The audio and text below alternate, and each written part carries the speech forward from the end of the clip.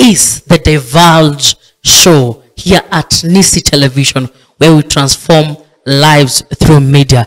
And today I am together with a very awesome person.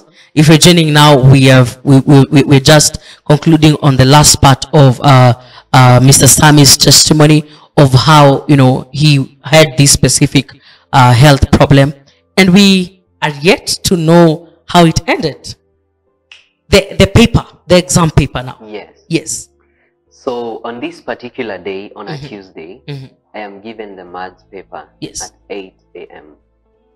I write my name, turn over the page to question 1. I do question 1, question 2, and when I'm doing question 3, I fainted. So I was picked from the class, and a doctor was called to the school. So I woke up later, actually an hour later after they had started the chemistry paper 1 exam, which means that maths paper 1, I only did 3 questions.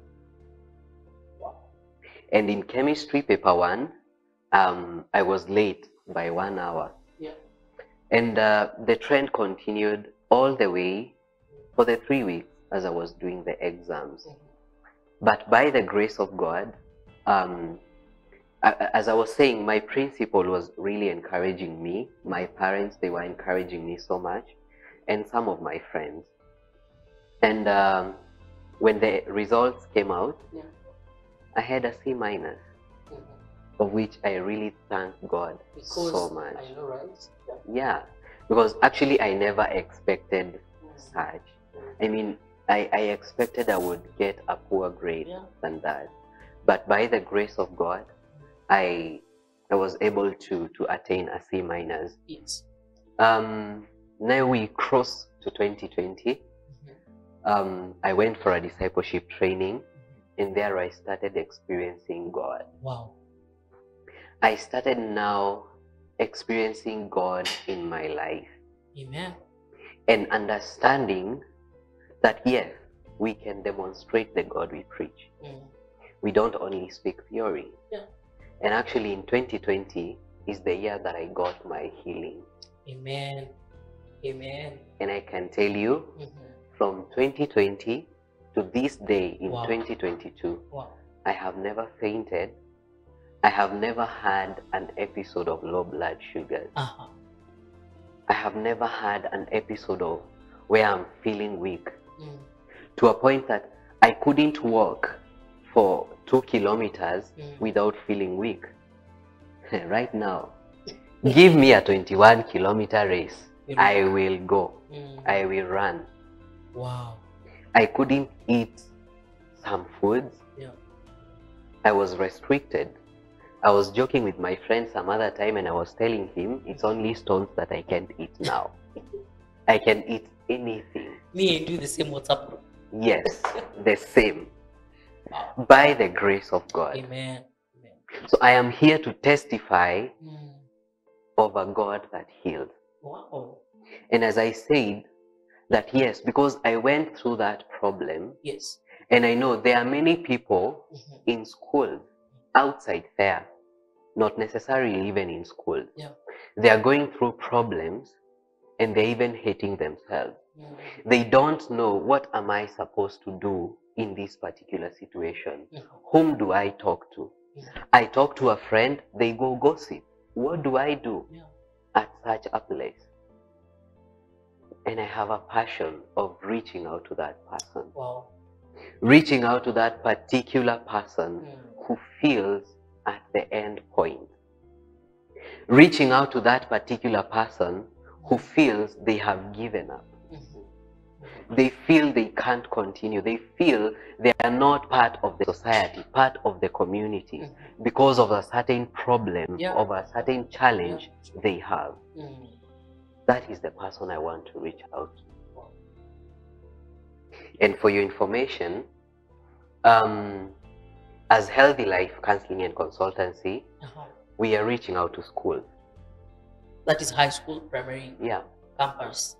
Yes. Yes. I want to work with the students. I have ministered to high schools, and I have realized students have issues. And I want to work with them. I really have that passion. I want to work with them. To that student who comes from a home that they are neglected. They come from a home with domestic violence. They have a medical condition. They have a challenge in their body and they hate themselves. That is the person that I want to reach out to. And I want to let them know if I overcame, they can still overcome. Amen. By the grace of God. Amen. Yeah. You've reminded me when I was in high school. I have this deep voice. Yeah. So they used to call me head boy. And I used to be in this girls' school. Yeah. So of course it's very it was a paradox.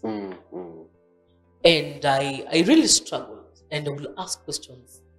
God, why there's so many girls who speak.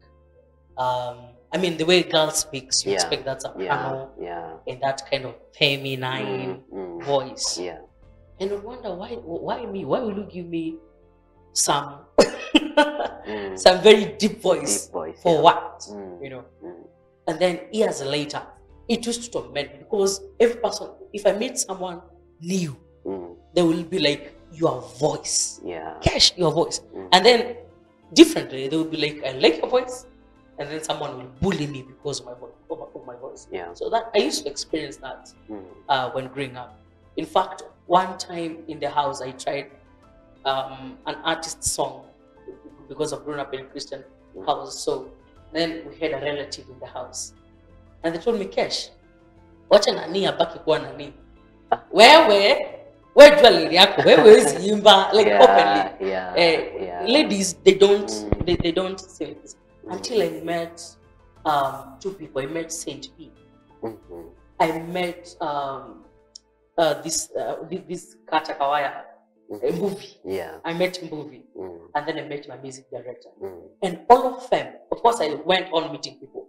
Every time I meet these people, in fact, the movie in the streets of Nairobi, we at some point we got to interact with each other, and he asked me, "What are you doing with your voice?" What?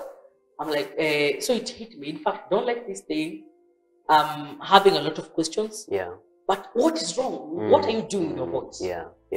And then I intentionally took his number and then asked me, "What do you mean?" Said, "You have a different voice. There's something about your voice." And God, there is no way God could have given him this voice without a purpose. The same case with Saint P. Saint P took, I think, 15. We were in a certain shoot, and Saint P told me the same thing. My music director. I joined the Nairobi Gospel Choir, very timid, very shy. Of course, in a choir setup, we have the sopranos, and they're hitting those notes, all right? And the first test, my music director put me with the tenors. Who are the tenors? The men. So of course, it continued torturing me, and it was like, what is this guy doing? And one day told me, Kesh, if there is anything that God has given you, and you need to be thankful of, is your voice. So it turned, it reshaped the way I look at myself and the way I speak. So these days, if you make a good comment, cool. If you want to diss, cool. It affirmed because God is not an author of confusion. And if God permits anyone to go through a certain season or to have a certain thing that looks odd, I can picture you are sick. At some point, you are the preacher calling people to. You're asking people, your congregation, who is here and is not feeling well. Do you believe the Lord Jesus can heal you? And then deep down, you know very well that you need that very much healing. God is not the author of confusion. Because if God never permitted you to go through that state, you could not be here visiting the Divulge show, telling us about the works of God and what God can do. And for me also, it's a testimony that I now see God in every detail. maybe God didn't give me the A's and what old timers are tools of success out there, but it was a very simple thing here, my voice, and I'm really grateful. Yeah. As we come to the end of the show, Yes, I would love to ask. We are talking about matters of mental health, and we know that the scripture says that we have the mind of Christ. Amazing. Yes. Let me pause there. We have the mind of Christ. What is your take? Someone will ask, yes, I am going through anxiety, I'm going through depression, I'm going through, internal wars, low self-esteem, discouragements. I have personal fears and worries that I'm not sure who I want to speak to, or I'm not sure that you say you're afraid of speaking, and then the next minute you hear it's a gossip. These are my internal battles. Yeah. These are my fights. I'm the only one who knows what I'm going through. Yeah. But I will still say that I have the mind of Christ. What do we mean by that statement, the mind of Christ? And can the mind of Christ have all these complications that you're talking about? Amazing. Yes. There's a statement that you said that when God allows, yes, even the scripture says that we are created in the image and likeness of God. Yes. The Spirit of God dwells in us, that we carry the presence of God. And so when looking at all this, we can say that if God allows it to happen, it's for His glory. Yeah. And again, we don't need to lose focus and focus on this problem that we have. We don't need to concentrate so much on my anxiety issue, on my depression, on my stress, on my problem. We need to focus so much on what Christ is saying about these things. So when we say that, yes, I have the mind of Christ, I am created in the image and in the likeness of God, that doesn't mean that we won't face some of these issues. We will, because when God allows, it's for His glory. So we need to have the understanding that yes, some of these things we will face. There is what the Bible terms as the evil day. Although, it happens, it comes. Although there are some, because of how they relate with God and their relationship with God, they're able to escape what we call the evil day. But the Bible acknowledges that there is something as the evil day. The evil day may dawn to me or to you as that problem. And that does not mean that we lose the place and the position that we have in Christ Jesus. It only means that even in that problem, we maintain what we profess. I was listening to a certain preacher, and he said that there are people who are strong outward, but inward, they don't even believe what they profess. A very good example: a person in the bed, in the hospital bed, they are admitted because they are sick, and according to the doctor, there is no hope of recovery. And when people come to visit them, this person will say, because of Christ, I will recover. Because of Christ, I know I will rise up. But when this person, or rather when people get out of this place, this person inward is like, hey, my goodness, will I still, do I still, is God still healing me? There is the doubting part. And this person doesn't get healed. Why? Because it's not so much on what we profess outside rather than what we believe inside. And this is not to say that our faith should not produce what? or rather good works. It is like saying, or rather what I'm trying to say is that, yes, we have the mind of Christ, but what the mind of Christ helps us to do is to maintain, the attitude of God in that situation, even when we undergo through the situation. That means that I will be going through a situation, a hard time, but I do not lose focus on God.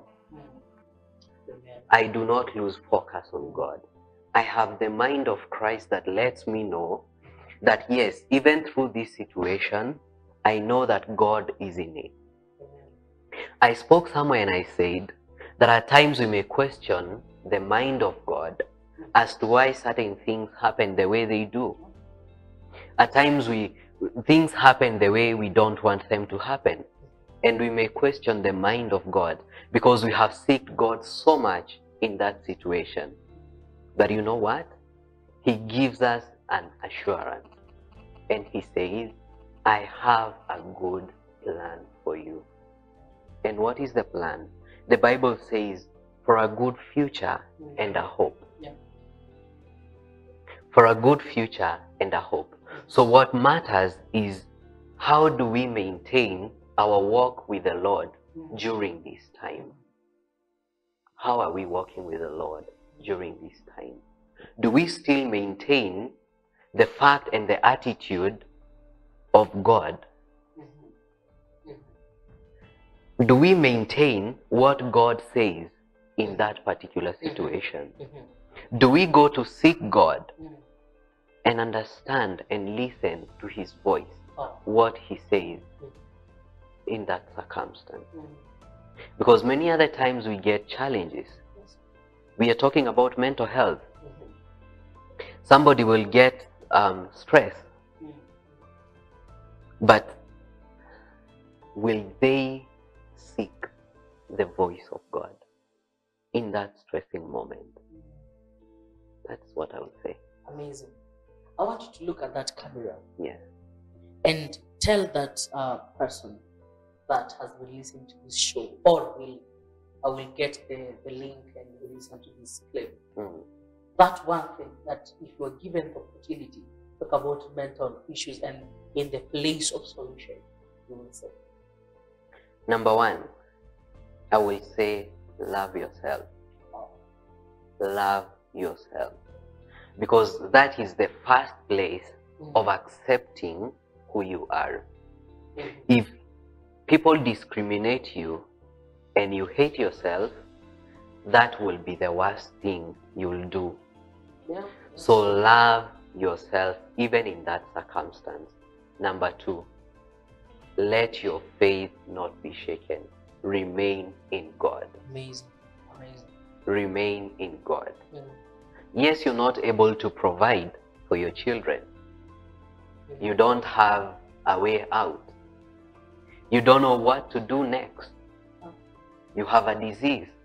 The doctor has given a report. But believe in God. Believe in the report of God. Believe what God says in that circumstance. And number three, seek help. Talk to a professional. That is why we are there. That is why Healthy Life Counseling and Consultancy is there. So that we can walk and journey together through the recovery process. Yes. Amazing, amazing. Ladies and gentlemen, this is the Divulge show here at Nisi Television. And today, trust me, I feel like I'm in a classroom. Amazing. I'm taking notes. Yes. Usishangae uone notebook na biro, lakini I'm taking notes. Kuna mahali tutaenda ku-apply. And we're having amazing feedbacks on our social media platforms. There is a person called Mwangi Stephen Nzomo. He's saying the Divulge, Susan and Kabugi. You guys are amazing. Wow. Big up, Steve. We're having let me get that. We have Paul Gregory anasema, that's very strong of you. May the Lord who cleared your way shine on many of us who go through this and many other hard times. Amen. Experience. Amen. Mwangi still says the healing of the soul and the empowerment of the spirit. Epic. Big up, Steve. We have Ruth Gerald is saying, such a young man with a lot to offer. More grace to you, Sammy. Amen. Thanks, Susan. You are great. Big up. Chege Joseph is saying that he's watching. Amazing. Thank you, each and every one of us who has been, taking his minute to watch.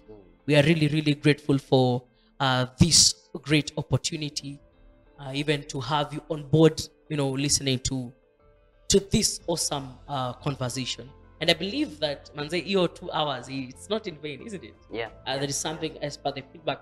And even you at home, we know very well that, our lives will never be the same again. Yes. You can look also at that camera and tell us your social media handles. You've mentioned something about your company. Where can we get you? Where can we access you? How can we slide in the DM? Yeah. And if you're comfortable giving us your personal number, we'll be cool about it. That's okay. Yes. So we're talking about healthy life counseling and consultancy. And our mission is to inspire humanity by providing the best mental health care while pointing all to Christ as the matchless solution. So we come to a place of understanding that it is not our professionalism that is giving the healing or the wellness. Rather, it is Christ who is working in and through us. We have the services that we are offering. We have student mentorship and counseling, as I mentioned earlier. We have loss and grief counseling, trauma and crisis counseling. We have medical conditions counseling, teen and adolescent counseling, addiction counseling, anger, stress and stress management, child therapy, and depression. Now you can get us on our phone numbers 0110 27 3801 or 0701 245 885. Our WhatsApp number is 0110 27 3801. On our social media platforms, Facebook, Healthy Life Counseling and Consultancy, LinkedIn, Healthy Life Counseling and Consultancy, on YouTube, Healthy Life Counseling and Consultancy, on Instagram, Healthy Life _consultancy. Yeah, you asked for my personal number.